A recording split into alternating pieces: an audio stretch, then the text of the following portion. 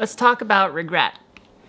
My name's Ashley Adamson. Welcome to my YouTube channel. If you like talking about personal growth development topics, please like and subscribe. We're going to jump into all sorts of philosophical discussion. And this is all about the inner work. It's not about the outer work. You can go find your YouTube makeup channels about that.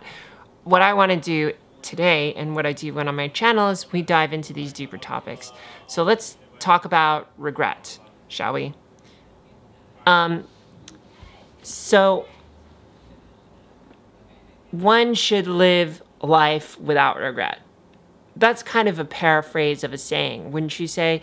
Something that you hear. Live life with no regrets. Live life in the moment. Do the thing that feels right. And yeah, we can all agree with that. But when you're put into the situation where you have to make these choices, sometimes it gets really hard, doesn't it? And you don't have all the information that you would like to have to make those decisions. I remember when I was 12 and I was looking in the mirror and saw maybe there could be a woman there. But, oh well, I wasn't born a woman, so that's the end of that. I'll just keep on being a man. If you had a thought like that, being a man or being a woman, those thoughts are small at first, and they can kind of lurk in the background. You can never know, you may not even notice them. But once you have the answer to yourself, history is kind of 20/20, right? Things can be pieced together. You'll understand it. And so when you look back, all of a sudden you can say, wow, I wish I did that. I wish I did this. Have you had that? I feel like given what we all know about ourselves now, we have some kind of regret. And it takes time to work through that. I wish I didn't say this to that person. I wish I did that. For me, I wish I just would have known that when I had that dream when I was 5 and I was saying goodbye to my feminine self, that that's what I was doing. And that I was hiding my feminine being because I was afraid. The divorce and the family and all of this stuff. I was basically sacrificing myself for the family, which my friend, by the way, told me is a very feminine thing to do. And I regret the fact that I spent most of my life not being a woman. I wish I would have had a lot more experience as a woman. And I think youth is a part of that for trans women, especially trans women, because you're occupying being a woman and you're being trans. And women are culturally valued being younger. Everyone's culturally valued being younger, and women more particularly. You don't see a lot of 50-year-old women dating 30-year-old guys or 20-year-old guys. But the other way around is that happens. It's societally acceptable. And so when I think about my own personal regret, before I go into that, where are you like feeling this regret? When I think about my own personal regret, I just think about how much earlier I could have done things. And this is the peace that we have to make with ourselves. I can't regret the things that I've done or not done. I've had those moments.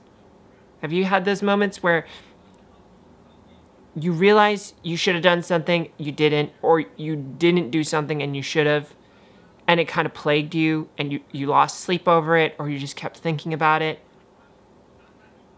It leads to nowhere. It doesn't make you happier. It doesn't make you a better person. The only thing you can do from something that you would regret is to go, this is what I should have done. Check that box and move on. That's the most you can do. That's the most positive thing you can do. Make it a learning experience.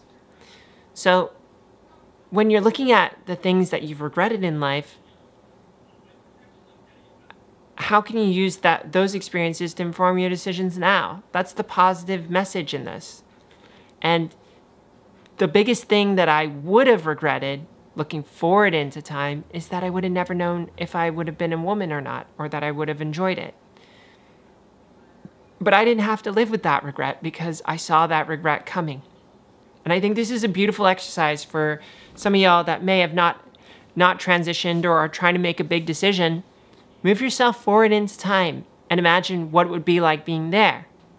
And would you regret not making that decision, or would you be happy with that? Take yourself there. Where is it in your life that you want to make a decision and you should do something for yourself? Can you see what it'd be like if you made that decision? So now when I look back at my history and I look back, I wish I would have transitioned younger, I just have to say that was something that I can accept now. I made that decision even though it was unconscious, and that's what happened to me. And I had this other life that may be less ideal in some senses, but there were trade-offs that I didn't even know that I was making. Being able to be a cis male helped me in my career. It helped me realize that my personality was more important than just my looks, or that I'm a woman or that I'm a trans woman and people are treating me differently because I'm a trans woman. There's positives that I can find, and I think that's really important to make meaning with your life and to come to peace with the choices that you made in life, is to understand that you kind of did the best that you did, and there were some good things that came out of it. Regret is also kind of like this fire. It's the fire under your butt, because next time you're faced with a point where you have to make a decision, you can go, I definitely don't want to regret not doing this, so I'm going to do it. And that may be the only thing you need to really start making life-changing decisions. I made a video about stepping into your truth last week or the week before. And I think if you don't step into your truth, that's a life full of regrets. So I wanted to end it there. Let me know what your thoughts are. I'd love to hear from you. And I hope you're doing well today. You're not alone in this. I'll see you next time. Bye.